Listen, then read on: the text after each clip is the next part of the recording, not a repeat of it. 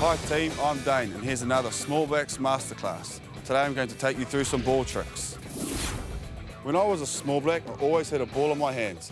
I passed to myself, kick it at walls or try flashy tricks, even break a few things around the house. Here are some skills for you to try at home or even warming up before practice. Right, when I was a small black, I always was make sure I perfected my tricks. Might be just bouncing the ball on the ground, kicking like that, trying to get 2 kicks in.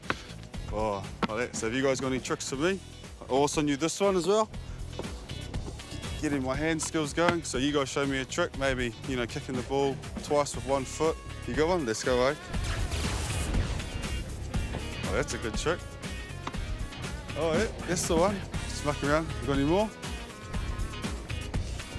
Oh, there we go. Easy, brother. You got it, you got it, you got it. There we go, yeah. Great, brother.